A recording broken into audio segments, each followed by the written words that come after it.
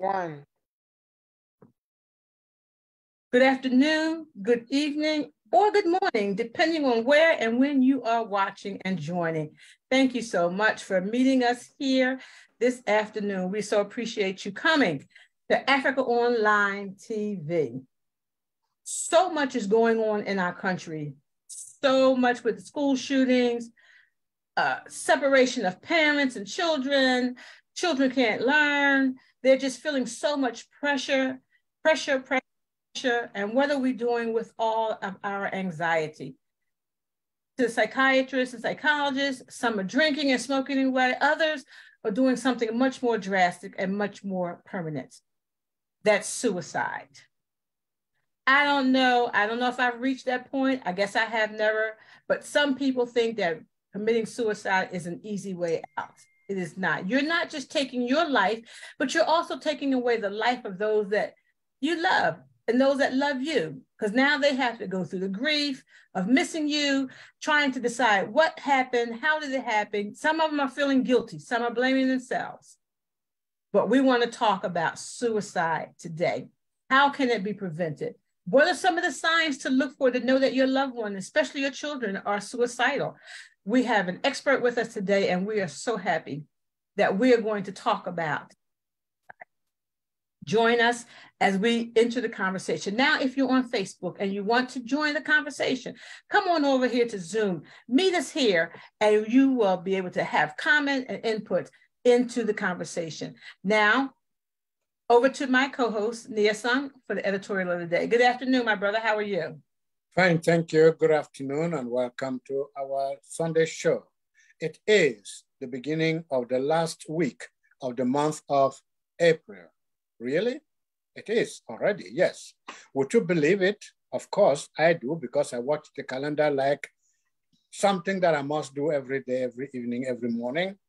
Well, calendar watchers like to always put their eyes on the calendar.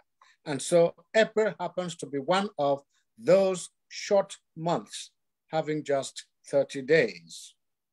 Today, April 23rd, 2023, is, believe it or not, the 113th day of the year, and this leaves us with 252 days until 2023 is behind us. It is the 17th Sunday of 2023 on the 17th week of 2023, if we go by the United States Standard Week number calculation. It is the 35th day of spring, Ambassador Lisa. There are 59 more days until summer, 59 days. That is about 2 months. Some of the April 23rd popular holidays and observances worldwide, that is, include World Book Day. Yes, today is World Book Day. It is English Language Day, especially if Australia, Canada, United Kingdom, India, New Zealand, United States, Nigeria, and South Africa, just to mention a few, are the countries you pledge allegiance to. Of course, many of us pledge allegiance to just one, but all the same, you can pledge allegiance to more than one, but that is a different story. It is National, let me see here. I'm having some slow motion here. It is National Secretary Day. Did you ever use a secretary in your work, in your services? Yes, if you did, given some of the things we just said, giving that secretary an accolade on a day like this is very, very important. Give her a pat in the back and say, oh, you've been doing a wonderful job. And so given some of the things we just said, International English Language Day, we can emphasize on that, is celebrated on April 23rd every year, and is specially or specifically dedicated to creating awareness about the English language's history, as well as boosting proficiency for speakers all around the world. After all, many claim that English is the most spoken language in the world, so you have to speak it proficiently. A wide range of activities like book reading, film viewing, and quizzes are hosted by different organizations around the world to celebrate this day, English Language Day. Also related to it, but well, coming from that part of the world, is National Shakespeare Day. National Shakespeare Day is celebrated all over the world, not because we love him so much, but because he wrote so many important books, especially in English. And since we're celebrating English Language Day, we celebrate this day in honor of Shakespeare, who can either be watching one of his popular plays, talking about like one of his characters. I don't even know how to talk like Romeo or Juliet, and even trying to dress in attire that was used at that time. Well, that era is past and we are in the 21st century. We get another shot at love on National Lovers Day, which falls on this Sunday, April the 23rd, as Valentine's Day, that is celebrated in February. But experts and devotees to love, that is, say that if you missed it, that is, if you missed Valentine's Day, you have the chance to make up for this Lovers Day, this 23rd day of April. And of course, you can dedicate something to it or something for it, or you can go to a loved one and say, oh, I missed it, but happy Love Day. And unlike February 14 or St. Valentine's Day, this particular day gives us time to make up, gives us time to, of course, fall back and say, well, I missed you, but today we are together. So while love is not, of course, our preoccupation today, what worries us most today is something that goes with love, because when we love, we try to make sure it doesn't happen. And we are talking about suicide, as you heard Ambassador Lisa say.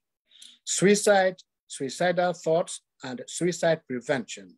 Those are the things on our plate today. And generally, September is the month reserved for this condition, which, though not an illness per se, has become so prevalent we cannot wait to talk about it.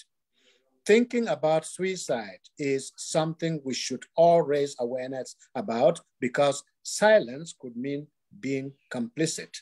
And so because of its growing prevalence these days, AFRICAONLINE Media Corporation thought to do awareness this day, thought to raise awareness and some whistleblowing, if we use one of the most used words these days. Now and more often than not, we should raise awareness and blow the whistle about suicide, how it comes about, what happens, is it an accident or just a pre-planned something? Well, we will hear more from our expert in the house. Our loved ones and friends, siblings and friends, lovers and spouses, children and parents are too precious and too important to be left to suffer in silence or engage in suicidal thoughts and actions when we do what we do, because we think that the time has come for us to turn out the light on ourselves. Society in general and our families in particular are too precious to be allowed the shock and the trauma of losing you or losing a loved one through suicide. It is therefore a collective responsibility to lend a hand, to report a change in a close one's lifestyle, or to simply look or avoid looking the other way just because we thought that person, even though we love him, is just doing something for his own good. No, it's usually not. Even when we are too scared to talk to the individual we suspect of being a little wayward from the previous way, we should make a phone call, that important phone call. We should be able to render that service that can help, or we should be able to help that individual or put him or her in our prayers. So we should remember that not raising the alarm and not raising awareness is being complicit. And just being indifferent can eventually become the nightmare we wish we had avoided. Suicide is certainly a preventable occurrence, if I may say so.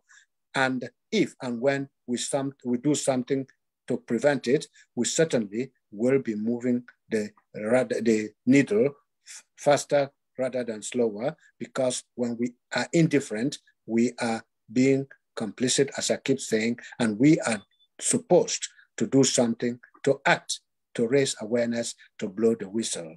At this point, the chair of Africa Online Media Corporation should have the microphone to let our main guest lead us in today's discussion. I do not want to steal the show from him because he is a specialist in that field.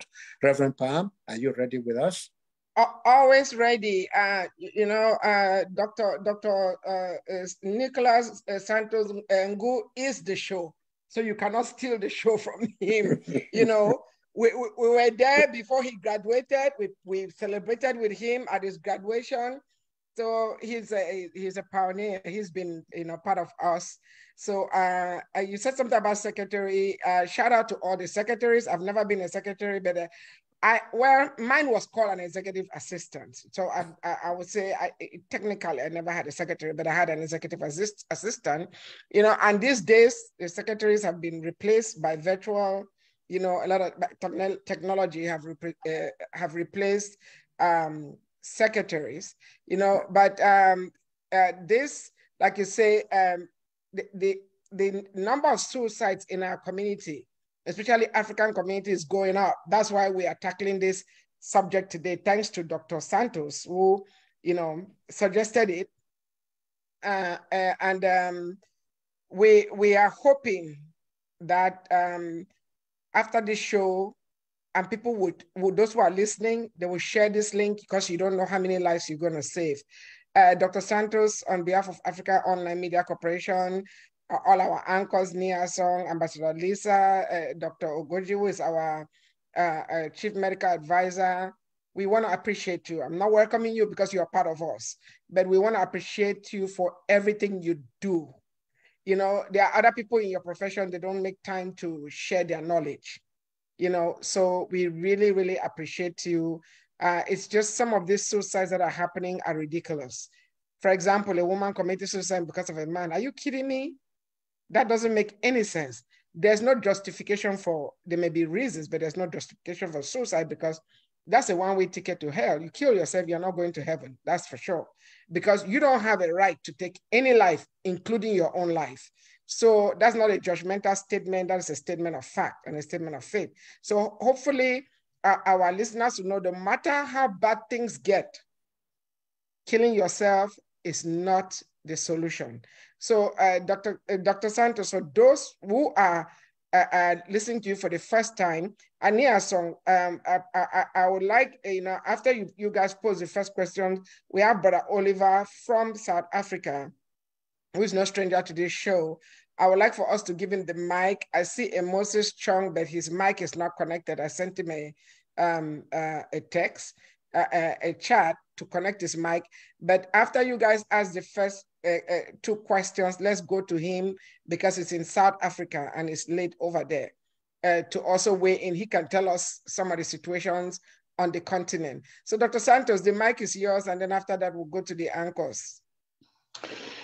Yeah, good evening, fellow panelists of Africa Online Media Corporation. Good evening, audience. As Reverend Palm said it right, I am not a new name in the house. I've been participating here when it comes to issues that are of very huge concern to our community. In fact, I always consider my participation in African Online as part of community work that I do for this community. And today I was just thinking that maybe I'll have to propose that this should be considered like continuing education credit so that every hour I spend here counts towards my extension of licenses. Because before I come here, I must make sure that I glance on one or two materials to refresh my brain because I consider what I say here to be very, very important. And I also want to appreciate Africa Media Corporation for the recommendations they have always given when it comes to my issues, like when I had the US Presidential Lifetime Achievement Award. I think they were one of the contributors because of the work that I do for the community. This is pro bono work. Fortunately, when Reverend Pam contacted me today, although I had proposed this topic, given the fact that the past few weeks have not been easy for our community, we lost about 3 or 4 persons, both in the diaspora and in Cameroon in particular, to suicide. So I decided to say we should lay more emphasis on suicide because throughout my study and throughout my psychological work, I seem to be confused at times whether suicide is actually a symptom of a mental disorder or suicide is a mental illness itself. Because the magnitude with which suicide presents itself seems to be a mental illness rather than a symptom of an illness, or you can call it both because of the magnitude and the severity of symptom. Today, I was glancing through a lot of materials towards preparation for licensing exams because we have to do continuing licensing in various areas. And I think I was preparing for an examination towards the renewal of my California National Alliance for Mental Illness Certification, which is NAMI, treating with critically mentally ill. Critically mentally ill are persons who fall within the psychotic class of disorders like schizophrenia and bipolar, and also those who are suicidal, because these patients stand a very high probability of being suicidal. But when I was going through, I was looking at the Global Assessment of Functioning Scale. You know, we talk of the Global Assessment of Functioning Scale, that's Axis 5 of the DSM, the American Psychiatric Association Classification of Diseases, of International Classification of Diseases, and American Psychiatric Association Classification of Mental Health Diseases or Disorders. We talk of Axis 1, which is the presenting mood situation, Axis 2, which is the personality, and anxiety. Then we talk about Axis 3, which is the medical condition, Axis 4, which is the psychosocial issues, Axis 5, which is the global assessment of functioning. And we had discovered that when someone is having 50 over 100 in the global assessment of functioning, which means in terms of severity of the mental health condition, if you fall within 50, it means you may be suicidal. If you fall around 20, it means you need attention. And then if you fall around 0, it means there are no you have not gathered enough information to make a determination. So the higher you go, the more freer you are. The lesser you go in scores, the more severe you become. So when I looked at this, then there was also a question that came about if an adolescent tells you, the therapist, that he is suicidal or he is homicidal, are you supposed to breach confidentiality to tell the parents? In those cases, during our informed consent, we have to brief all our clients that we will breach confidentiality when we get any information about you killing yourself or killing universal orders.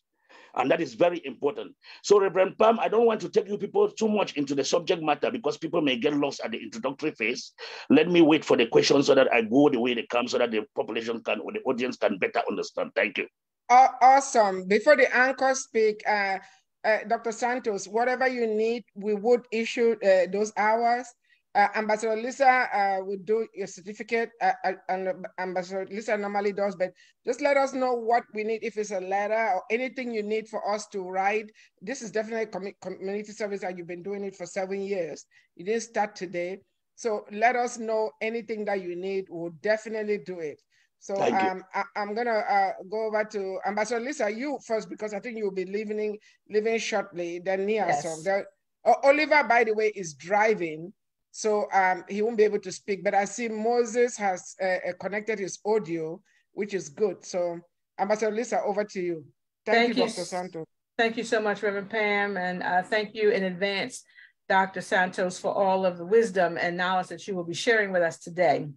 So I didn't have anything in particular to ask, but I liked the statistics that you started out with, not so much the statistic, but you were saying you're trying to discover if suicide is a mental illness or a symptom of a mental illness. If it's a symptom of a mental illness, what are some of the things that would cause us? Thank you very much. All suicidal patients are depressed, but not all depressed patients are suicidal. Let's start from there. Okay. Suicide comes as a result of distress. Instead of people will say stress causes suicide. Yes, an accumulation of stress can lead to distress. So suicide is a combination of depression, stress, anxiety, and distress. So it's not all anxiety and depressed situation or stressful states that do in it that you will find suicide. But suicide comes as a result of the person first being distressed, and then also having a low emotional resilience to accumulate shock. Yeah, so we used to talk of shock absorbers. Some people have very good shock absorbing skills, whereas others, then a slight issue or worry, being a financial stress, the death of a loved one, or being fired from their job, or whatsoever may trigger those instincts to be suicidal. And there's a difference between being suicidal and a suicide attempt. Some people can be suicidal without being necessarily having the lethality to commit the suicide. For example, if you're doing a suicide evaluation, you should not consider anyone who has suicidal thought to really have the intent to commit suicide. That's why we talk about suicidal ideation. You may have the idea, but it's not backed by the lethality. The lethality is the roadmap. What plan have you established to commit it? How do you end to end it all? Do you plan on falling on a high rise? Have you bought a cord to go behind the house and tie your neck, a noose around your neck? Have you decided to fall on an incoming railroad? Or have you planned to jump on a highway when the vehicle is moving to dive under an 18-wheeler? Or have you bought a knife or something? So if you have, so suicide is really a combination of the idea and the lethality. So the issue is like a mandated reporter of suicide. If you report suicide, law enforcement will ask you, the therapist or the psychologist or the counselor, if you found a lethality. Because if you find a lethality, then we really say the suicidal ideation plus the lethality may lead to the actual committing of suicide. And so the first thing we have to do is to take away the lethality and begin treatment. For example, I've had a client that walked into the office with a pistol and really showed it to me that night he planned to put an end to it. So the first thing you have to do is you have to calm the person down. You have to talk to the person. You have to do like the CBT, cognitive behavioral therapist. We will have to reverse the thought. You have to be welcoming. You have to try to use therapeutic techniques of genuineness, empathy, silent, keen listening, and good communication skills. Show genuineness, try to understand with that individual from one angle, and try not to make the individual feel that he's really he's exceptional, or those thoughts are not real, because you want to make it like it's something that can happen to anybody, anyone, everywhere, and anyhow. So try, when you feel you empathize with some of these people and you communicate in good language, that some sort of reduces those urges. And so what we are trained to do is like, you first of all, try to lure him into submission, and following your part, taking into your counseling, that you can offer him a cup of water, coffee, or tea. Some may want to take a stick of cigarette. Yeah, I've seen some of them, most of them, they want to take a stick of cigarette to calm down, because they consider it a coping mechanism, of which is not also healthy though. But for the sake of some skills that may be necessary to calm that individual down, then you can say you want to use the restroom and you are heading straight to call law enforcement so as they can take the weapon. And that individual in the global assessment of functioning scale will not be going home that night. So I need more questions. You have other questions? I don't know, just want to be talking without directions. Right. Thank you. Yes. Thank you. Ambassador Lisa, you want to continue or you want me to jump No, in? I just said thank you. Oh, okay. All right. So, Brother Santos, let me take this question because let me take it off my mind. Are suicidal thoughts inborn? Is anyone born with those thoughts? Or it takes time and grows with the lifestyle that the individual is living? That question is a very important question because it now leads to the most important question of what are the causes of suicide or a genetic predisposition. Yeah, genetic predisposition is also one of the factors that account for suicide. Suicide runs in families. It runs in family lines. Some families have a history of suicide. Some genetic compositions of certain families have a history of suicide, which means that suicide is also hereditary. And but the issue we should be looking at suicide primarily as the primary causes of suicide stems from low level of tolerance. Low level of emotional resilience to shock, inability to cope with life stressful events and situations, drug addiction or substance use. Some drug addicts are suicidal, and then you also have people who have been having relationship problems, for example. Relationships problem, because statistics has proven that men are stand a more higher risk of suicide than even women, and most of it is coming from relationship issues. And talking about that, is there a particular region of the world where suicides are more than in other parts of the world? Yes, in the United States alone, in 2020. According to the research I did, suicide was the 12th leading cause of death overall in the United States, claiming the lives of 45,900 people. So if you look among it, you see that suicide is more prevalent among the Caucasian population and than the other races of African American, Asian, and Latinos. Yeah, and most of the people who took away their lives were males. So suicide, males stand a higher propensity or a higher chances of committing suicide than female. And then also adolescent males also stand a higher probability of committing suicide. And then also, it has also been proven by research that the LGBT community also stand a higher probability of committing suicide because of unacceptability. That said, is there an age group more akin to being suicidal than another age group? Yeah, adult males undergoing divorce issues and relationship issues, as well as adolescent males. And among the adolescent males, those who were homosexuals were more in that bracket than the ordinary heterogeneous adolescents. Yeah, talk about worldwide. You just talked about the United States. What about worldwide situation? Worldwide situation. I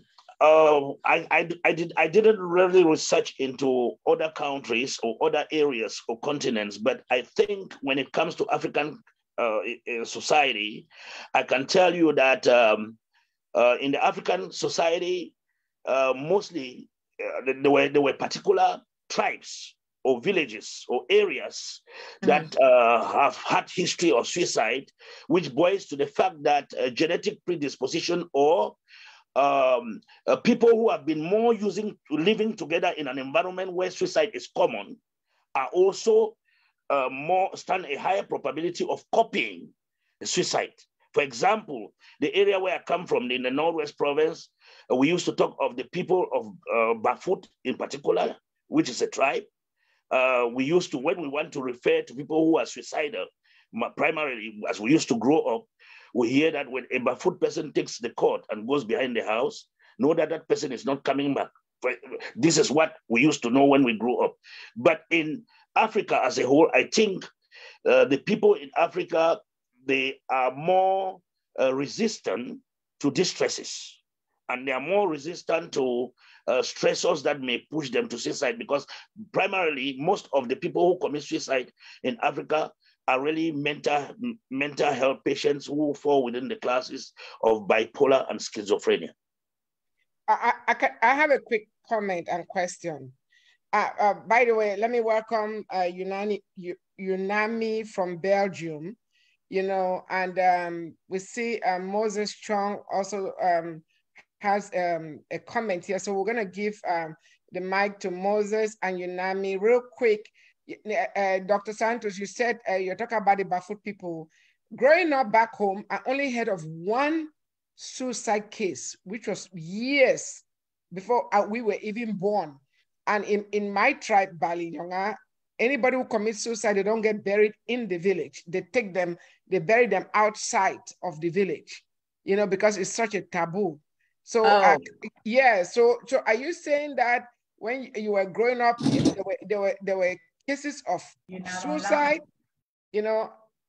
Yes. There have been many cases of suicide typically in our regions, the Northwest region. Yeah. In Quen, for example, where I come from, there have also been cases of suicide. And in those cases, the family compound is usually seized, or there's an injunction put there and everybody has to vacate. Right close to me, where I used to live in my tree Quen, there is one case of suicide there that compound is still under injunction from the phone or the chief palace. But did they bury them in the village or no? Did they bury them? When the suicide occurs, and if that victim is behind the house, what happened is they dig the grave. The grave is dug immediately where the person is hanging. They cut the rope without a coffin and without anything, and the person is laid to rest right there and covered. That's what happens. And then that compound automatically has an injunction whereby the family, the people have to go and do some sacrifices and also do some ancestral pacification. We call it cleansing for such not to occur again. Some people, most of psychological researchers or modern researchers like myself will not like to sympathize or condone this kind of behavior, because I think that some traditions are unfair in the sense that this family is already grieving of a loss, and taking away also their family property may be adding more grief onto them or more desperation to the family. Yeah, that's news to me. It means that the different tribes, because in Bali, they don't seal the compound, but the dead person is not buried in the land. They're buried outside, you know. Different tribes have different ways they go about it, the sacrilege. And so, also people shy away from getting married from that family. Exactly. So why do they take away I'm still trying to figure why they take away the land? Why they take away their ancestral land? It's a taboo. It's a taboo. Let me just add to what you just said. In my own community, okay, if somebody dies of suicide, that person will be buried in a high forest, period. The house will not be burned, but that corpse will be taken to a high forest and buried forever. No celebration, no gunshot, no money. Yes. If you mourn for someone commits suicide, the village will punish you for money. So that's the tradition. Just to clarify one thing, that from what I understand about suicide in men and women, women have more suicidal gesture. Women threaten suicide all the time, but men complete suicide more than women. So the act is more common in men, but the gesture or plan or the drama part of it is more common in women. So basically women talk and then men act. Yes. Wow. Women threaten suicide, but men follow through. Without even threatening. So they don't even give people the option to even try to assist them. They just do it. Yes. Okay. If we can hear from Moses, Moses, kindly unmute yourself. He posted something. Reverend Palm, I'm glad that you brought in Moses. Moses is a home-based psychologist and works with me or partners with me in the home front in my organization, which is an NGO. Awesome. So let's hear from him. And see him, hopefully. Oh, sorry, my background was the best for now. Good evening, everyone. Good evening. Good evening. Good evening. Yeah, I'm giving Dr. Santos, my mentor. And it's quite an interesting topic. Let me begin from the African perspective, especially the country, Cameroon, where I'm from, and the Northwest in particular. But you have a Chinese name, Chong. Yeah. Yeah, when people don't see me, they think I'm a Chinese. They don't see me. But that name is actually Oko. Okay. Okay. Yeah. From what Dr. Santo just said, and what other speakers have spoken of, especially those from Northwest, they're all around the same thing. All the injunctions that seem to be negatively impacting on the communities when a member of a family takes away his life through suicide has both positive and negative. The positive aspect is that it restrains people from even attempting to do it because they read the consequences of what might happen. I'm about trying to analyze areas why we might not have the level of suicide cases in Africa, or especially in the Cameroons, as in the Western world. We live a very serious communal life. And Africans don't live alone, talk less of people from the grass fields of Cameroon. Mm-hmm. You are, in fact, part of a community. And you are bound by the customs to operate. Mm-hmm. And your problem becomes everybody's problem. You can bear with me, here you don't dig a grave. When you are bereaved, the community does everything for you. You just stand and see things being done. So the level of the stress you go through when you lost someone or something is highly reduced compared to what's obtained in the Western world. Consequently, the levels of suicide need to drop because people get through challenges, but with a strong communal effort that backs them up in their troubles. Maybe strong social networks, groups, family, community support, yes. They begin to offer these people with challenges some levels of protection that reduces the ideation or even passing through the lethality of suicide by taking lives. It becomes so interesting that this happens. But when it comes again to the taboos, like in Oko, where I come from, when you commit suicide, you are buried. The most common suicide we have in Oko is hanging. And is what? Is what? Hanging, but not by hanging. Oh, what a painful way to die. Using a cord. And when these people do that, they are buried on the spot. You just get the rope from the tree where you hung yourself, and then they dig a pit below that tree, and you fall there. They're just covering. That tree is cursed. No family person can build on such a place again. And then the stigma that comes with it, that follows your generation, your children, your wife, and your brothers, might even make it difficult for people to want to even get involved in marital links with such a family. That's true. So some of these taboos now begin to restrain people from taking certain action, even in the middle of severe depression and severe stress. People begin to control certain actions because they know the impact of those actions in the future. If they pass through, if they start to act immediately as per what their emotions are telling them. I'm talking about suicide. So I think that some of these three elements are minimum or more, might be reasons for why suicide levels are dropping here and more over that way. Good contribution. You're right, because the consequences and the fact that the family will be ostracized, those serve as deterrents for people to commit suicide. And that's not even something that is a thought. But I don't know, Ambassador Dr. Ogoti, please clarify something, because Ambassador Lisa posted on the chat box that in Africa, women talk about suicide, the men actually commit the act. Is that just in Africa or is general? Suicide is not common in Africa, period. Okay, so maybe Ambassador Lisa control. Yeah, I'm sorry. Yeah, I thought he said in Africa. I'm sorry. No, it's not common in Africa at all. But in America, I will see in my office, I will see 10 women coming to say they want to kill themselves, as opposed to one man. But at the end of the year, I may see 3 or 4 men committing suicide and 1 woman committing suicide. Okay, so Ambassador Lisa is in America, not Africa. So then I have a question for people from Ndop about the hanging and suicide in Ndop. If somebody commits suicide in the living room, hang on the ceiling, how do they bury him? That's a good question. All right, Dr. Santos, I'm from Bali, not the Bali in Ndop, you know. By the way, in case you're wondering, Dr. Ogoji is a Cameroonian, you know, even though he spends more time now in Nigeria, but he went to Ashing, to St. Beats. I have no idea about Bali. But no, we're talking about Ndop. He asked about Ndop. You know, when people have a history of migration from Ndop.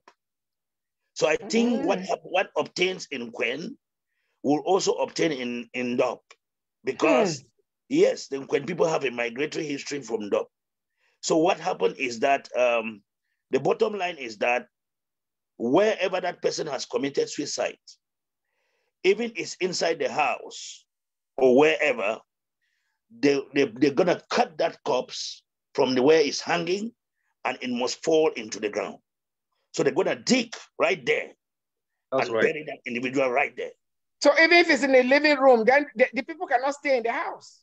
They are not moving that corpse away from where the sacrilege has happened. Blood of Jesus.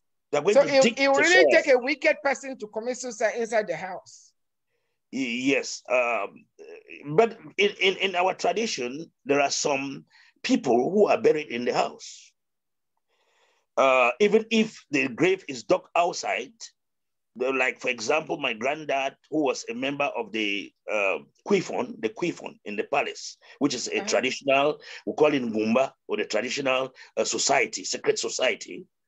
He was buried, although the grave was dug outside the house, but they made sure that the grave went into the house. Oh, no.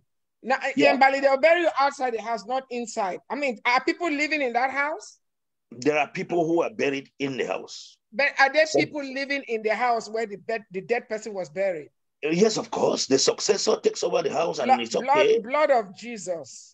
Well, Reverend Pam, this is not suicide. It's not death by suicide. It's normal death, and the family tradition of Lagis that the person be buried indoors. We have similar situations in Libya where nobles and paramount chiefs are not buried outside. They are buried in the house. In the house. Yeah.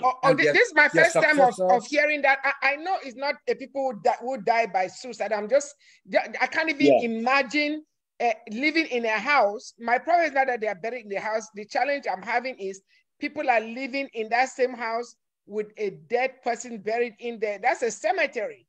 Wherever you bury somebody, it's a cemetery. But almost all our African homes where we do not take the dead bodies to the church, to the public cemetery, we practice the burial behind the houses. Behind the house. Yeah, behind our houses. For example, my own house, my own compound where I come from, I can count that we have 7 graves.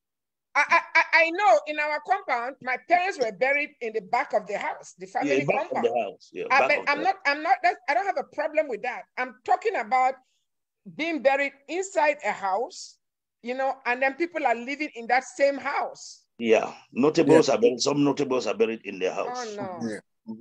Well, okay, Dr. Santos, let's address these issues. The recent rise in suicide by women because either a man cheated on them or a man left them, or please, let's address that.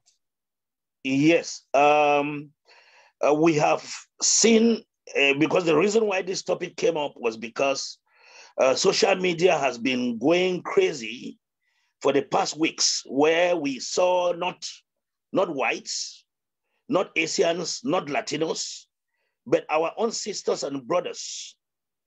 And we did some investigations, which we found out a little bit of information, although some were rumored, but we based some of our discussions on rumors in order to help the community. Because if we hear that a lady brought a man from Africa and the man decided to disappoint her to the extent that the lady killed herself, or a care worker who is a male impregnated the client and is scared of prosecution and decided to commit suicide. So we are asking ourselves that Cameroonians abroad or Africans abroad seem to have picked up the tradition of doing the same thing, which accounted in 2020 for 45,900 United States citizens or US residents taking their lives. So if we do not take some measures, we may be living from 3 cases to 5 cases to 10 cases to 15, and very soon we'll be having hundreds of cases. God forbid. And one of the primary causes of suicide is exposure to people or groups of persons who commit suicide. If you live in a society where suicide is rampant, there's a probability that you may take it as a normality to end your life through suicide. For example, because if this is not the reason, we shouldn't see a Cameroonian who commits a crime by impregnating a client of which he knows that under normal medical laws, you are not supposed to have any sexual relationship with your client. But instead of facing the law and having some jail time, and maybe the judge may use a discretion of just giving you some limited time. And if he's a first offender, there's a probability that there are always some probation granted to first offenders. And instead of that, you decide to end it all. Or you there were other possibilities of going away from that environment forever, although it's not recommended for you to run away from a crime, but face it. But then you decided to end your life, leaving your family in Africa, leaving your other children, and because of being scared of prosecution. Or a man comes over and disappoints a lady and the lady takes away her life. I mean, these are things that we know that exist in this society, and relationship issues accounts for why most men take away their lives, primarily, as I said, and then amongst the adolescents, the LGBT community, youth, teenagers, and all those also have a high probability. And bullying. Let me say this. Bullying. Bullying. Let me say this, Dr. Santos. I'm not familiar with any specific case, even with the guy that impregnated, but this is my thing. These are 2 different situations. In the case of a guy impregnating a client, he's the perpetrator. In the case of the woman who killed herself because the man or boyfriend, cheated on her or abandoned her, she was a victim. So to me, it doesn't even no man is worth killing yourself over, and no woman is worth killing yourself over. And exactly. No situation, no condition is worth taking your own life, because what do you stand to gain by killing yourself? You're not going to make heaven. You're going straight to hell, because you took a life, even though it was your own life. You did not give yourself life. Your parents brought you into this world. Genesis 2:7 said, God created man out of dust and breathed into him the breath of life. So either way, you don't have any authority to take any life, including your life. For the guy that, if he had families and then he has another child coming in, he's killing himself. The child did not choose to be brought. He did not control himself. So we need to educate our people and give them options. And Dr. Santos, I would like for you to share hotlines that are available in the chat box where people are feeling. I keep my phone on 24/7 because I've had people that have been suicidal calling for prayers. So yeah. what I'm saying is that when we come back from the top of the hour, let's focus on alternatives to suicide. We know the problem is there, but let's focus, and our people should not adopt bad habits from the West. Suicide is not something that we do in our culture. So yes. Reverend Pam, it's good for us to educate our people about the warning signs. Good. And also alternatives. Yes. Yeah, the warning signs are very important. For example, you may be sitting with someone, you hardly know who is going to end it all. You hardly know. But there are some warning signs or red flags when you hear from someone talking of wanting to die, wanting to kill himself or kill others. You should be careful. You should try to talk to that someone, to inform other people or a specialist in that area. When you listen to someone talking about feeling empty or hopeless or having no reason to live, you will hear those kind of discussions like, I can't take it anymore. I'm done with this. I think as to end it right now. What is this life even? What is this life even? Yeah, I wish I were gone. If you hear someone feeling trapped or feeling that there is no solution to anything, or feeling unbearable emotional or physical pain, or talking about being in burden, being a burden to others, or withdrawing from family and friends and living antisocially or isolatorily, you should be careful. Or he's giving away his valuable possessions, sharing his things. When someone starts to sharing the valuable possessions, you should be careful. Or saying goodbye to friends and family for just no reason. Or putting affairs in order, such as making a will. Just get up and start registering in life insurance policies and start sharing things, and you should be careful. Or taking great risks that could lead to death, like going for scuba diving, going for some risky kind of sports or other things, or talking or thinking about death often. All these signs, when you hear about them or you see someone just get up and start doing those things, please bring it. If you are not a specialist or an expert or a healthcare professional, just try to hint, even your pastor or your family head or somebody, that something is happening here, which I can't add up. Because but Dr. Nicolas, Dr. Santos, yes, all that is good, and I'm glad we are sharing the symptoms. So after the top of the hour, we'll talk about alternatives, but this is what I wanted to also share.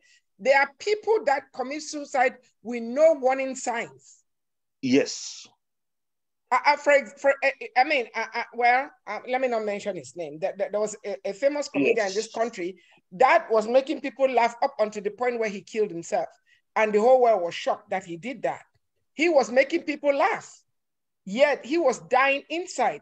You're talking about people, even people who are surrounded by family members may still be going through. So not all of them show those signs. There are hidden people are suffering in silence.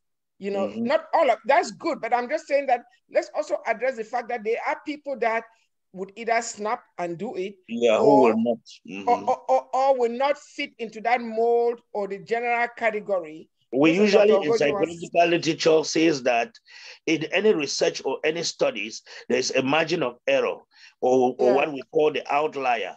The outlier. Okay. Those extra percentages fall in the outlier of the curve.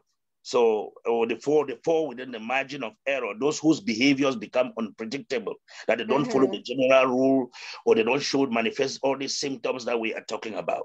Yes. Yeah. Somebody like Anthony Bourdain, I like calling names, you know, that guy, I envied his life so well. He was enjoying, traveling the whole world, eating food, and killed himself because of a woman. Excuse me. Oh, it was because of a woman? Oh, yes. His girlfriend cheated him and he killed himself. Oh, my God. Excuse me. The beautiful ones are not yet born. You're right.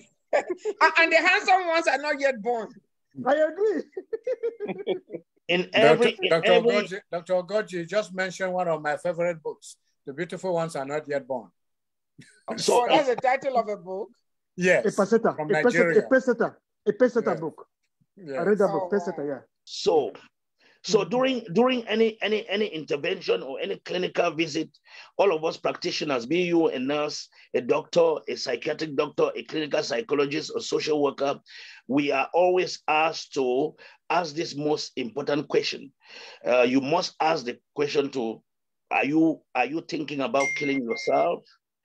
You must check for all other things that are not possibly the presenting situation. For example, all patients, be they suffering from headache, stomach problem, you must ask them how they feel, how they think, how about the meaning of life, how healthy, how stressed, the stressors that they have been going through. Is it job loss? Are you sleeping in a comfortable home? Have you ever thought about killing yourself? There's more probability, there's more research that proving that asking somebody in hospital whether he wants to kill himself or not will not increase any risk of the person killing himself. Instead, the person will appreciate that you really think about him. So we always ask those questions. And for you to show concern to people that you really care about them is you ask this question, you keep them safe, you prove that you can be there for them by effectively listening. Because the only listening to someone and paying attention, which we call it congruence, empathy, and effective listening. There are some communications that are not verbal. There are non-verbal communication like eye contact, body language. Body language, other communication cues. You get connected to the people, you stay connected to them and listen to them. And there are some kind of gestures you could make to make that person feel humane and deceased from any thoughts. Like, for example, nodding your head and paraphrasing, doing some other techniques that the person will feel that at least he really has some meaning in life. And then there's also 3 other strategies that we are taught to try to, whenever we find somebody has those ideas or has a plan, you have to use Albert Ellis's three A's, which is making the person see the importance of life. We call it universal life acceptance, making the person see the importance of others, like father and siblings in his life. We call it universal others acceptance. And we also say self and potentials, life and others. So there are 3 A's. Thank you. That being said, where do we go from here? What should we be doing that we're not doing? We are not doing enough when it comes to our own community. We are here for Africa Online Corporation. We are not doing enough. Like when I would say a recommendation I've always made is we have medical health centers, but we don't have behavioral health centers. That's true. Behavioral health centers are needed in all prisons, schools, and also in all counties and even regions. Because if we neglect mental health, when I look my country, Cameroon, we don't have a mental health policies. Because when I was doing my research, I had to go to Nigeria to Aro Psychiatric Hospital. Aro Psychiatric Hospital in Abeokuta is the World Health Organization Research Center for Mental Illness. They have Aro and they have Yaba. So they are advanced. Ghana also have, so they usually get all the grants from the World Health Organization for research in mental illness. In Cameroon, we have Santo in Yaoundé. And our policy in Cameroon is that medical doctors, which are general practitioners in the medical field, physicians, should venture into mental health with reservations, which means if a country tells the physicians who are not experts in a field to venture into it with reservations, means people will be killed, accidents will happen. Experts need to be trained in psychiatry, clinical psychology, licensed social work, licensed nurse practitioners who should only be working not in the general practitioner area, but should head behavioral health centers. Our community is fast becoming close to that of the Western world, that we should expand in certain areas which will help to curb some of these rising illnesses. For example, suicide, which used to be a taboo, which was unheard of, is now on the surge in our own communities. So that's the first thing that I will reply to Mr. Songlefak, that what is it that we have to do that we are not doing? Yeah, Dr. Santos, that is good. We have less than 2 minutes to top of the hour. I want you to expand on this when we come back and alternatives. This is the thing. It's good to tell them to do that, but a lot of training needs to be done because the current staff or personnel in those practices are not trained in this. So that's something that needs to be included in the training. But besides that, simultaneously, there has to be sensitization, like we do in this show, but even having billboards that talk about mental health or suicidal thoughts, having in these clinics just information for people that are walking there and sitting. It's not like the doctor is talking to them about that, but just having that information. So there's awareness, raising awareness about the problem. Those are some of the simple things that can be done right now while we're trying to train these professionals or offer these specialties and subspecialties that don't yet exist. Yes, we live in a global village. Somebody can sit in their village in a small neighborhood in Kwende, and with a click of a mouse, they will hear about somebody making a suicide glamorous. You understand what I'm saying? Things that it never used to, and you will never know that impact happened. So we're at the top of the hour. Let me play the anthem, and then we'll come back. Drink some water, Dr. Santos. Thank you. Africa. Oh no. Africans for Africa. Africans for Africa. Africans for Africa. Africans for Africa. Africans for Africa. Africans for Africa. Africans have many bright ideas. If only you let us share. If you really want to know my history, please come, sit down, listen to my story. God gave us a wisdom. He guides our footsteps, makes us shine and transform. Hey, as one people, with so many cultures, yet indeed we are one. Stand up, Africans, let's save Africa. Let us all unite behind Africa Online Media Corporation. Stand up, Africans, let's save Africa. It's time to come together, promote awareness, progress, and solution. Hey. Africans for Africa. Africans for Africa. Africans for Africa. All Africans can rally for a common cause, to believe without judgment in what our brother does. To identify and resolve our challenges, to allow each other's ideas without regard to standards. As one people with so many cultures, yes indeed we are one. Stand up, Africans, for Africa.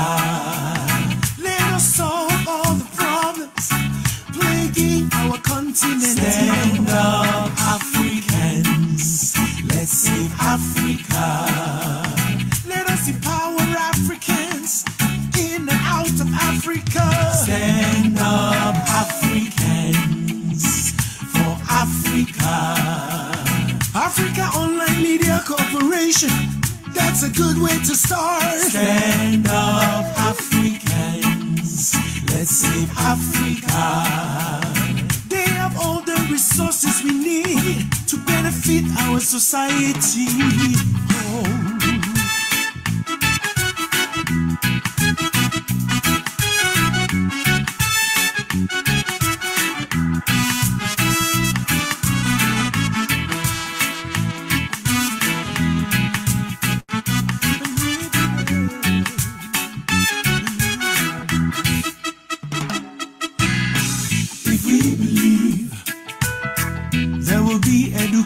For everyone, if we believe prosperity for Africans, if we believe medical facilitation for Africans, if we believe stand up, Africa, yes, for Africa. Africa Online Media civilization. That's a good way to start. Stand up, Africans. Let's save Africa. Africa is a cradle of civilization. The motherland. Stand up, Africans, for Africa. We were enslaved not because we were weak, but because of our hospitality. Stand up, Africans. Let's save Africa. Jump on the AFRICAONLINE miracle jet. Don't be left behind. Stand up, Africans, for Africa. Together we shall succeed. Together we will win. Stand up, Africans. Let's save Africa.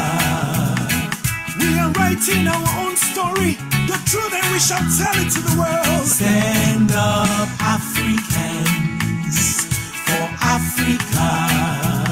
No more lies. Africans own Africa. No more lies. Africans own Africa. That's our anthem. We own full rights to that song. Are written under the anointing, by yours truly, and composed by Jerry Cleo, aka DJ Skipper. Well, it's a good thing Dr. Ogoji is here. We're going to be talking about Black Health next week, or Black Health Matters. This month is National Minority Health Month. So we're going to be talking about that next week. And our in-house and Chief Medical Advisor, Dr. Kingsley Ogoji, will be our special guest. So I want to also make a quick announcement before I go to Nia Song, since Ambassador Lisa is not here. This is our sister organization, Africa Brain Bank. The 4th Annual Summit and Charity Ball is coming up September the 1st through the 4th in Los Angeles, California. So you go to the website, africasbrainbank.org. Tickets are open. And to purchase the ticket, you just click purchase ticket. It will take you to the ticket link. 131 days to go. It gives you information about the event. The theme is STEM, Africa's Gateway to Economic Freedom and Power. That's the address. We're going to be at the LAX Hyatt Regency Hotel. It's a plush hotel right on Terminal 1. They gave us a good rate. And then Friday night, we're going to have a business to investor to business market. That's an organic name. If you hear it anywhere, they copied it from us. We have more than 150 entrepreneurs and investors coming from abroad. In May, we're going to have some of the coordinators on this show to talk about it. But go and register your business on Saturday morning, IT Symposium. Sunday morning, Billionaire Breakfast Brunch. So it gives you the details of the tickets. Tickets are open on March 31st. The prices are going to go up by 20%. Reason being, there's so much stuff happening in LA that weekend. Even the hotel is going to raise the price. So latecomers are going to end up paying 20% more than what the early comers. So purchase your tickets now. It's a must attend. And then, of course, we have our ongoing Operation Borehole 55. We're also looking for grant writers because, the donations have not been coming in.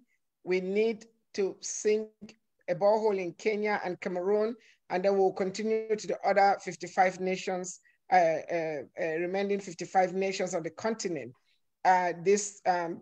Yes, we do have somebody that gives us $50 a month, but that is going to take a long time for us to be able to raise $22,000 to sink a solar power borehole. The last one we did in Sierra Leone, the engineer waived his fees. So he used the 11,000, I think 100 or 200 that we raised to sink the solar power borehole and provide electricity and water for 30,000 people in Kereni district in Sierra Leone. So Kenya and Cameroon, Dr. Santos, there's a place called Bamukumbi. I had never heard of it till I saw the video and I wept. If you see the slimy water that this clinic that serves 6 villages, Awing, Balikumba, the name is on the video. I'm not gonna play it now, but they see an average of 400 patients a month, and they don't have any water close by, and they have to climb hills, and the water is slimy. So Niason, I'm going to hand over to you to speak to our French people, then we'll come back, and I would like for Dr. Santos to talk about remedies or solutions or preventions of suicide or alternatives. Niason. Merci, madame. Brièvement dire, l'un des projets très, très importants à Africa Online TV, c'est la adduction d'eau pour les centres de santé développés en Afrique. On a commencé au Sierra Leone, on a construit là-bas. Il y a déjà, ça existe dans un centre de santé développé. Ça fonctionne, ça c'est une population de 6 000 avec le centre de santé. Mais maintenant, on cherche un peu de sous pour construire aussi au Cameroun et au Kenya des points d'adduction d'eau potable. L'eau, c'est la vie. On continue à chanter. On vous invite de donner quelque chose. Va sur notre site web www.africaonlinetv.org pour faire votre contribution. Merci beaucoup d'avance pour ce que vous allez donner pour nous aider à construire ce point d'adduction d'eau potable. Cela dit, au mois de septembre, il y a un événement de Africa's Brain Bank à Los Angeles. Ça sera en septembre. Viens sur notre site web, voir ce que nous avons posté là-bas, et vous allez quand même aussi voir ce que Africa's Brain Bank a fait et va faire en septembre. Merci beaucoup. Et maintenant, on va retourner sur notre sujet du jour, le suicide, suicides. That is the topic of the day. So, Reverend Pam, you had a question for Dr. Santos. Yes, I wanted him to address a couple of things. One, how do we suicide prevention?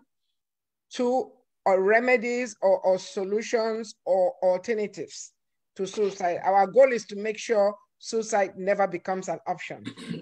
Yes, Reverend Pam, that is very, very important, because for us to identify the definition, the red flags, the causes, we must talk about the interventions and the prevention, both from the things we have to do and both what we, the medical experts, will do as finishing. The first thing is safety planning. Personalized safety planning has been shown to help reduce suicide thoughts and actions. Patients work with a caregiver to develop a plan that describes ways to limit access to lethal means such as firearms, pills, or poison, which means taking away the lethality, taking away the object that you will use to commit this issue, this suicide. For example, if the individual had those cords, accumulated medications that may swallow, or firearm that he will use to hurt himself or herself, we have to go poison, a rat poison, all those things that are within your house. We have to eliminate all of them. And so when we eliminate them now, then we will have to make phone calls all the time to talk with that person and develop an intervention plan. For example, I will sign a suicide contract with my patients, a suicide contract. A suicide contract basically means that I will tell the individual that anytime he has those urges, or he feels as those urges are coming back for the person to kill himself, make sure he gives me a call and make sure he sees me to talk to me before he takes any move. So that's a suicide contract or suicide agreement. Wait, let me ask you something. Why is it not called a suicidal thought contract instead of a suicide contract? Because just the name, it looks like, the suicide has happened already. Well, yes, you may be doing some modification and critique, but we call it in the field. No, it's just a question. It's just a question. I'm not criticizing. No, it's good. It's good. It's a positive critique because we call it a suicide contract. So we may need to modify it to be a suicide thought or suicide ideation. Please tell them to modify it to suicidal thought contract. Yes. Okay. So I will do. Okay. So there are other multiple interventions that we do, especially when it comes to the psychological and psychiatric. We do when it comes to talk therapy. We have two basic forms of talk therapies that usually work for these patients. We have cognitive behavioral therapy, because usually we always look at this to be the thought process. Your thinking affects your belief, and that belief is misleading you, or we talk of having a maladaptive thought, a maladaptive belief and thought, which has disorganized your pattern of thinking. And so if we can redress this in therapy by instilling upon you positive thoughts, we call that process cognitive reframing, teaching skills like positive self-talk, replacing those bad thoughts with good thoughts, with rational and healthy thoughts. So the thought pattern will be reversed and the suicidal thought may go away. And then also there is dialectical behavioral therapy, which has been shown to reduce suicide behaviors in adolescents. The DBT has also shown to reduce the rate of suicide in adults, especially those with borderline personality disorder, a mental illness that's characterized by an ongoing pattern of varying moods, self-image, and behavior that often results in impulsive actions and problems in relationship. So a therapist trained with the DBT can help the person reorganize their feelings or actions, and then to offset the disruptive thought and replace them with healthy, or teach them some coping skills and strategies of dealing with the stress or the stressors when they come on. Then we also have, for the medication part, Dr. Nguh will tell you that according to research, there have been one medication that has proved to be very effective that they call clozapine. Clozapine has been very, very effective in eliminating suicide, although the patient or the family will have to research on the side effects. One thing with our medications, the psychiatric medication, is that they have many, many side effects. For example, those who are depressed may be looking for an antidepressant, which is the selective serotonin reuptake inhibitors, SSRIs. Yes. Then most of them also do promote suicide. Most of them have a side effects that they may also cause suicide. So we have to be careful. That is very true. Just like the antidepressants, a side effect is depression. This medication, suicidal thoughts, is a side effect. So we are very careful when it comes to medication. But however, talk therapy or seeing a psychologist is always very, very important. Or in not all that, there are also other community support systems and networks that works. For example, in families, in our African tradition and other traditions, there are families, there are churches and other resources that you may use. What about exercise, sports, music, yoga, and other things? Because we are now in the world of holistic medicine, whereby everything, eating good food is therapy. So even during coronavirus, Reverend Pam said it that we should knock ourselves with some good pepper soup and achoo soup. You remember? Oh my God. Taking some ginger or local remedies, which made us to survive to take it, and we are very strong today, thank God. The same thing. Coronavirus cannot stand Cameroon pepper. So same is with suicide. We have to look for all other alternatives that work to deal with this dragon. So that's all I have to say when it comes to suggestions about interventions that we can take. Thank you. Thank you. Now, Dr. Santo. Yeah, okay, you go ahead. Yeah, no, I just wanted to say, because I wanted to see what Dr. Nguh and Moses had to add, but real quick, I wanted to just say to those who may be thinking about it, or even to the professionals, always keep in mind that this is not for the people who are having those suicidal thoughts. Keep in mind that some of those thoughts have demonic origins. You say somebody said they heard a voice telling them to go kill themselves or to go kill somebody, because the devil operates in the mind. We've always heard that the mind is idle mind is a devil's workshop, but that because the mind is the center of reasonings, emotions, feelings, will, thoughts. So those things come. But we need to let this also encourage people that no matter how bad things are for you, somebody has it worse. You know, the one said that, I don't know who said this, but that somebody was complaining that they didn't have shoes until they saw somebody who didn't have feet. So there's always somebody who is going through worse things than you are. You know, so don't think that you are the one, you are the one carrying the entire world on your head. There's always somebody who has a will to live, who is not suicidal, but who is going through more things than you. So let's just stress that suicide is not an option. There's nothing to benefit from it, both for the victims and their loved ones and the community. So, Nias, I just wanted to see what Dr. Ogoji and Moses said before we do our last round. Yeah, Dr. Ogoji, please. Well, I always tell my patients that no matter how bad the world is, it's better to be above the ground. That's right. Once you're above the ground, it can only get better. That's true. It can only get better. So when there's life, there's a way it can only get better.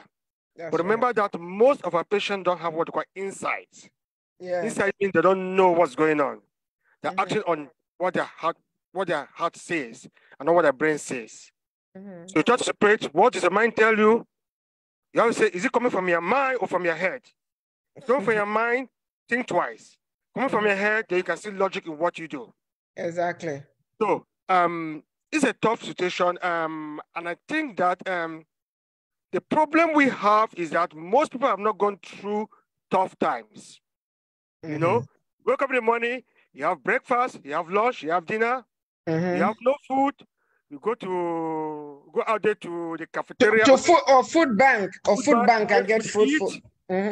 So you want to die, the ambulance take you to the hospital and they give you all the attention you want, and then you go. So people don't build the resistance to withstand stress.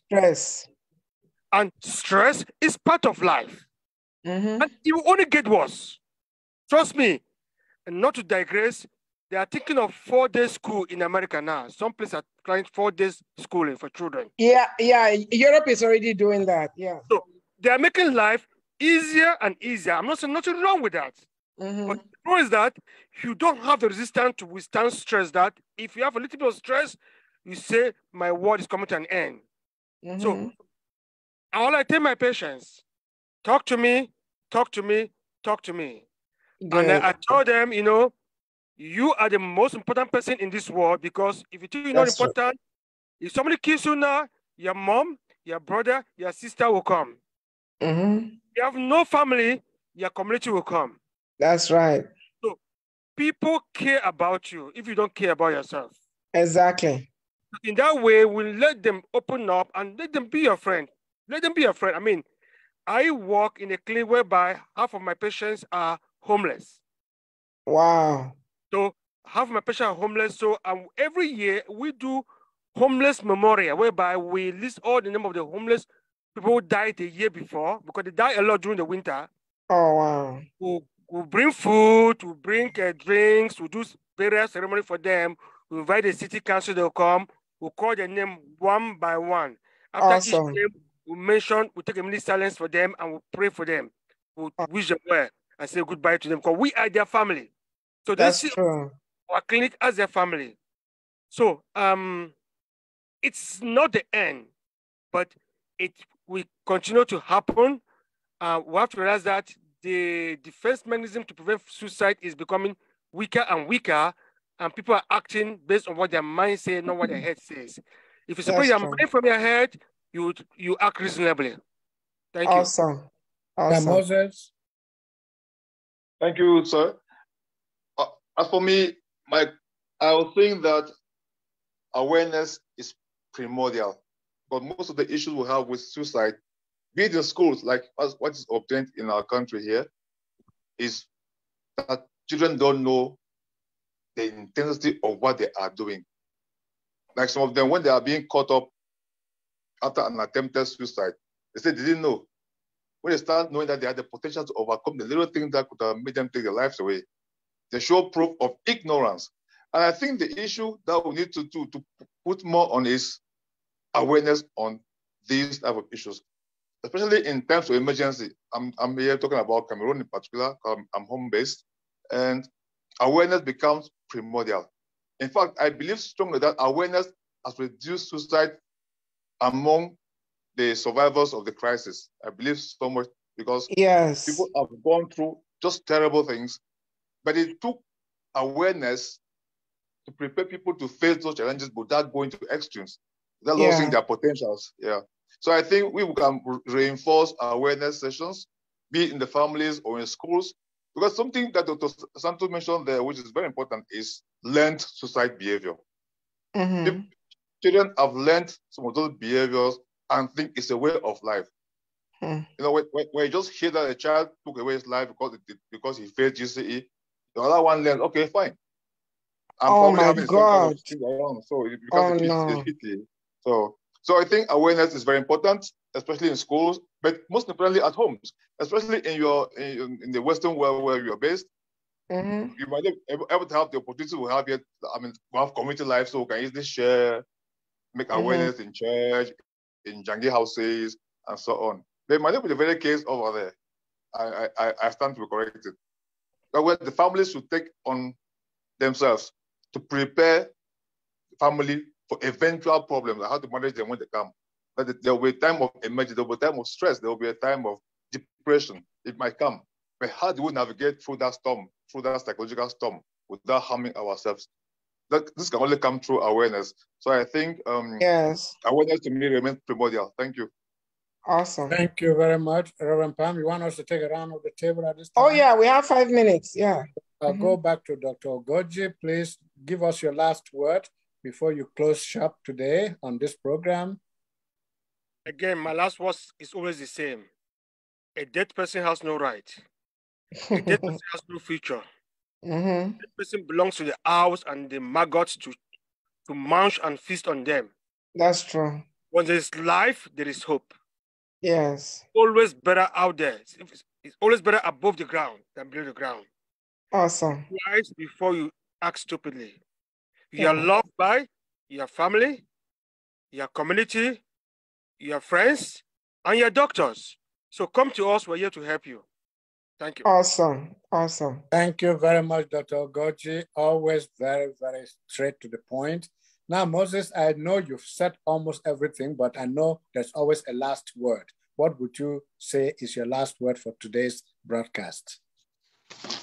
My last word is that we are all born with the potential to overcome stress.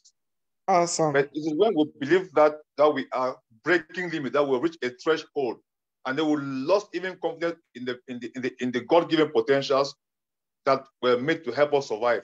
When those things happen, we take the negative side and will fail and will crash. So I think if people can remember that they are built and wired with the potential to overcome any form of stress and depression without taking away their lives, it will be a great thing. Because what psychologists do, they only come to reinforce that potential. They only come to reinforce that energy that you have. That activates your reason for living. Your reason to love to live again. And then you survive, not because the psychologist gave you any magic. It just came in to reinforce what you have as energy to survive that you thought you didn't have. So I think people should be trained to know that they have the power to overcome any challenge, no matter how things might look like, proving contrary to it. But believing in your potentials to overcome a challenge, to overcome a psychological storm is just too great. Believing in potentials to overcome is very important. We should believe in ourselves first, that we can live through a problem without committing suicide. It will be something great when we already have to believe. Thank you very much, Moses. And contributions, please, anytime you can come in, always feel free to come in. We are a free forum and we welcome everyone. Reverend Pam, is it your turn? Yes? Yes. You know, Dr. Santos, thank you so much. Dr. Ogoji, thank you. And Brother Moses, thank you for zooming in from the continent. I want to just encourage our parents, whether you are a single mother or single father or both parents, take time to know what's going on with your children. There are parents who are living in the same house with drug dealers they don't know, drug users they don't know, with people that are doing horrible things. There are young people that have killed themselves because of cyberbullying, or because one of their classmates told them, oh, you are in so much pain, just take your life, teach your parents a lesson. Peer pressure. all kinds of things. Know what is going on with your children. Know their friends.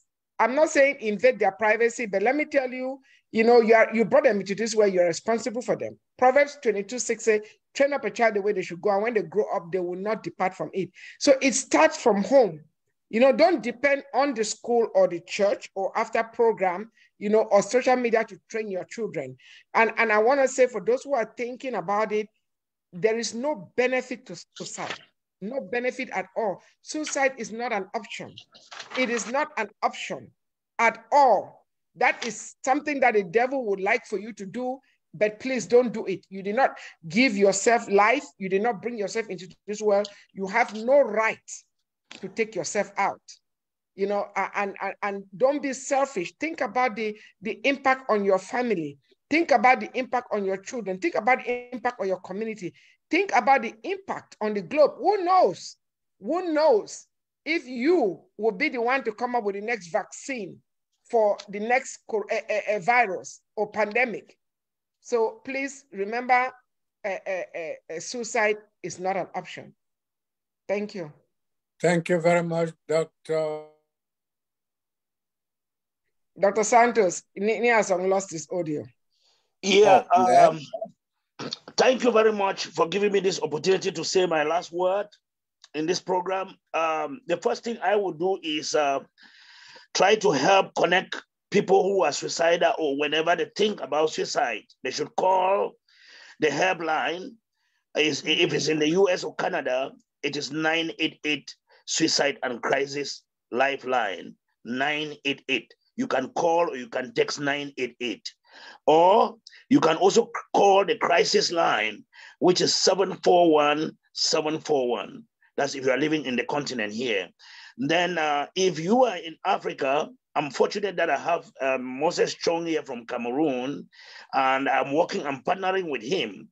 So I can link you up with him for follow-up, because I also do online evaluation, psychological evaluation. So my phone number is +1 442 347 7045. I repeat, +1 442 347 7045. Can you put it on the chat box? Also put it on the chat box so that people watching from Facebook, and also put your website, please. Yeah. Yes. I will say that people should not get themselves overtaken by that thought of ever thinking of killing themselves or killing someone, because they should know that after a fall comes rise. You rise after falling, and you should know that difficulties and challenges are part of life, and what doesn't kills you makes you stronger. So there is always these three aspects you should consider. Once you think, or once that thought crosses your mind, you should think about the importance of life, how life is sweet, the good aspects of life. You should think about the importance of others, the others who love you, like your dear ones, your children, your spouse, your relatives. And then you should also think about the importance of yourself, life, others. There are three. Then now, I will also say that it is not worth it. It's not worth it to take your life away.